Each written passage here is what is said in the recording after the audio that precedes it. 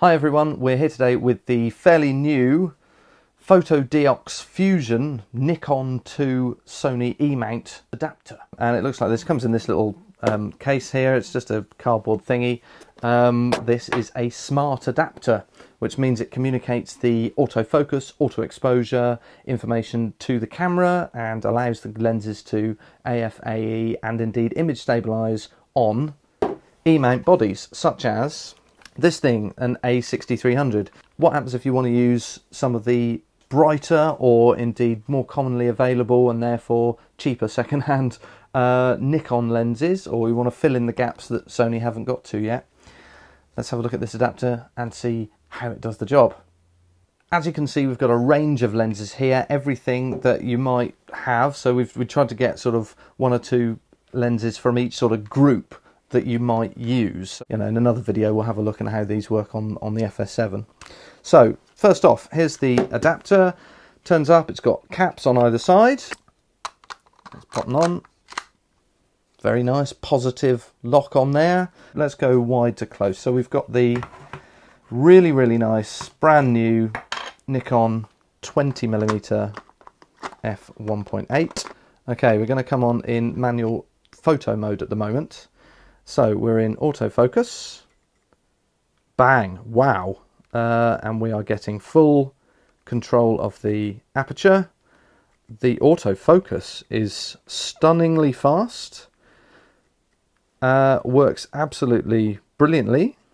Let's have a look in video mode. Oh, it's taking a bit longer to focus there.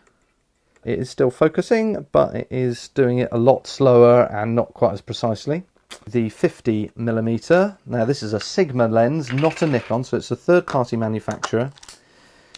We are on here, this is f1.4, again really nice and bright. Start off in photo mode. Wow, bang. That's pretty fast, not quite as fast as it might be on a Nikon body perhaps, but still excellent. All the focus points are visible. Yeah, it looks great. All the data and the aperture control is happening via the aperture wheel. So I can change this, and as you can see, the aperture is changing on the lens as I rotate the wheel. So that's great, which means that the EXIF data, the lens data, is being communicated to the camera from the lens via the adapter perfectly well. So yeah, that looks really good. Let's have a look in video mode. As with the 20mm, this is not happily finding focus immediately, and this is with me pressing the button. It's not doing it continuous focus like it does with the Sony lenses. Yeah, so that's not particularly good for video. Let's try a zoom lens. This is the Nikon 18105 3.5 to 5.6. It's a pretty standard lens that comes with a lot of the DX cameras. So remember, this is a DX lens, so this is a crop chip lens, and of course the a6300 here is a crop chip camera. This lens is not the fastest to focus lens in the first place, and the relative speed decrease is about the same using the adapter. However, it's pretty accurate. That's about a second, if not quicker. So still usable for most photo situations and most people who'd want to use it. So that's pretty good. I'm tempted not to bother with video mode anymore because we've proved that even on the posh lenses doesn't really like it. So, but let's have a look. Yeah, it's about the same. It sort of hunts at the end. It basically finds focus and then it takes a few seconds to sort of creep and check it. And it's not necessarily ending up quite as in focus or sharp as it needs to be. Okay, this is the Nikon 28-300, possibly my favourite lens ever because it does everything. It replaces a whole bag full of lenses, is fairly compact and light. This has got vibration reduction, active and standard VR in here. So we're going to have a look at how that vibration reduction works as well. So let's have a look here. That looks like that stabiliser is working pretty well. Focus is pretty good.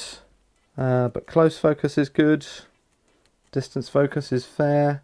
Really good, actually. That's pretty good. That's better than I thought it was going to be on that lens, actually. Let's go to video mode.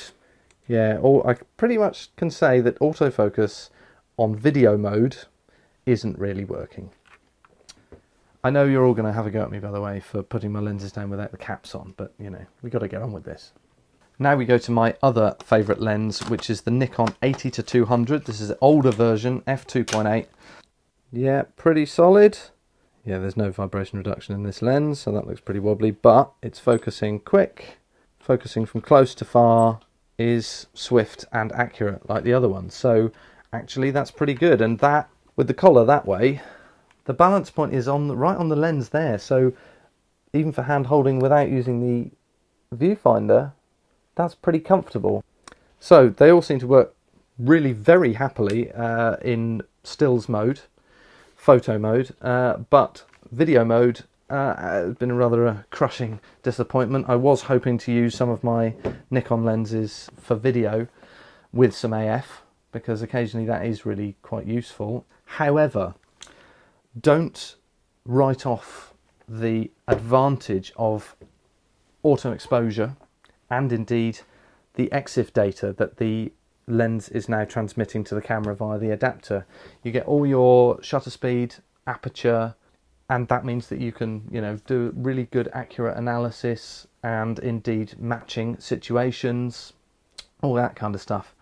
In terms of what it does for these Nikon lenses, it's meant that I can shoot with them with photos, and that's brilliant, because even if I'm using my big Nikon camera as the main camera, it means that I can only need to take one bag of lenses, and I've got two bodies. I've got a backup body or a second body.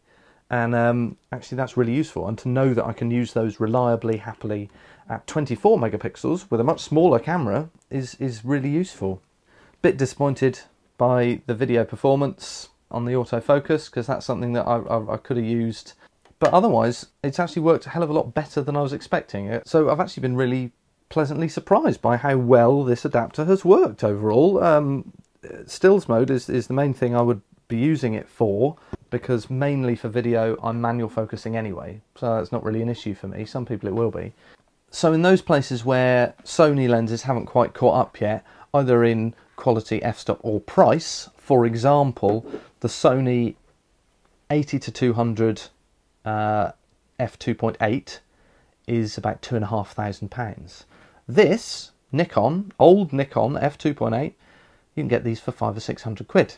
Plus the 300 or 400 that this cost is still under £1,000. So overall, really impressed with the autofocus, auto exposure, iris control, EXIF data transfer, and indeed the image stabilizer functionality of this adapter. Disappointed that the AF doesn't work so well, or indeed usably, in video mode on the 6300 here, but actually compared to what the rest of this does, which is make all of these lenses available to me at a fraction of the cost of replacing them all with the Sony equivalents. If you're looking for a fast autofocusing adapter to use your Nikon lenses on for video, this is not it. I was expecting to be disappointed, and for video I am a bit, but realistically I don't autofocus very often in video at all, so that's not that important to me. Overall, really impressed. So I hope that's been interesting, and thanks for watching.